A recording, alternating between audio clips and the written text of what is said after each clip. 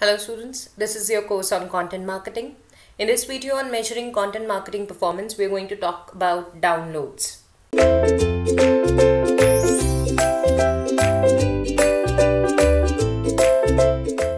So let's begin by understanding why it is important to measure downloads and what kind of content performance does this metric or does this KPI actually indicate for a content marketer. Downloadable content resources are offered by content marketers as lead magnets mostly, and as rewards for engaged and loyal customers, or as tools for enhancing brand image and recall at a later time as well, while improving bounce rate of the website. Simply put, downloadable resources are ever offered in a website just to encourage customers, either potential customers, to share their email ID, existing customers to keep coming back for finding such resources and therefore remaining engaged with the website, engaged with the content, and engaged with the brand. And then downloadable resources are something of memorabilia which can be referred back to by customers who find value in it, and therefore every time they read it, every time they hear it or consume it in any other way possible, they will remember the brand in a positive way. And that is why they are an important kind of content to keep on your website, especially if you want to design a holistic content marketing campaign.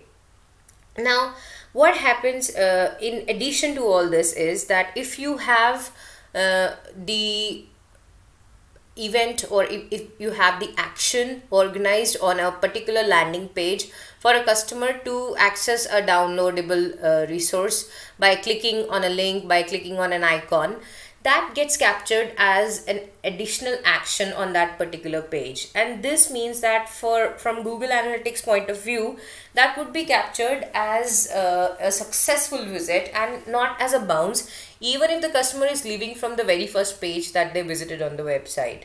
So it has that kind of positive effect on your metrics also, which are getting measured, and thus makes sense to offer limited information on the landing page and then encourage customers to download the full content by clicking on a link or a button or a icon.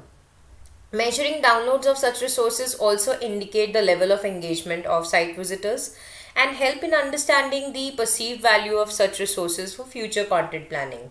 So you can also host multiple such resources on your website in different pages and then track how each resource is performing.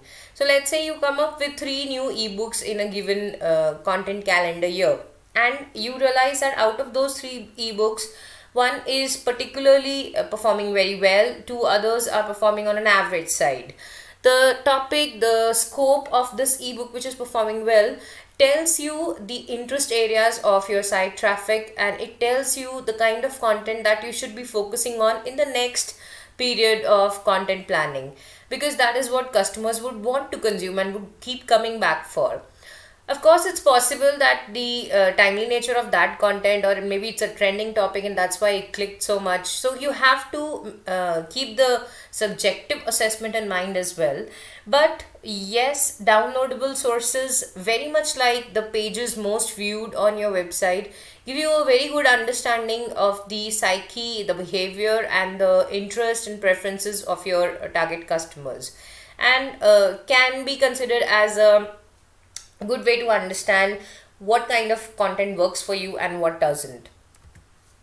You can use Google Analytics to measure the number of downloads happening on your website.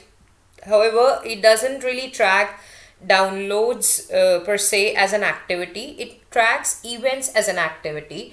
So within your Google Analytics dashboard, you can go to the behavior category tab, and within that you can select events.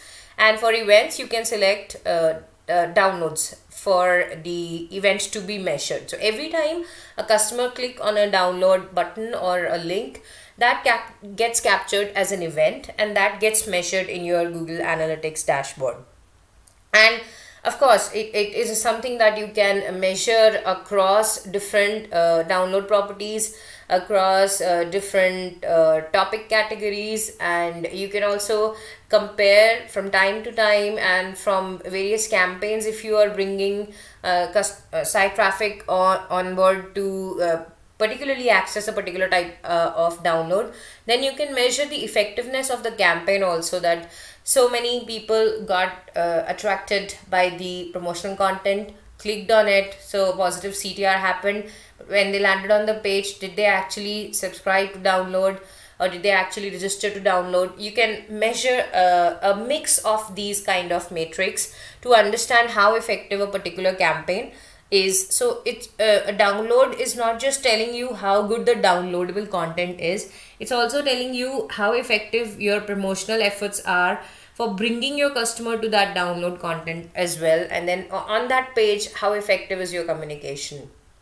As you can see here, this is a typical dashboard which can be generated once you have downloads happening, and you can see what type of document is getting downloaded. So you can measure the event label, which could be the name of the downloadable document, and the number of users who actually downloaded it. So this is a very early version of the dashboard, therefore there are only one download per user. There can be users who can browse the website for multiple resources and download multiple such products, and therefore can trigger multiple events on your website, and that can get captured in your Google Analytics dashboard as well.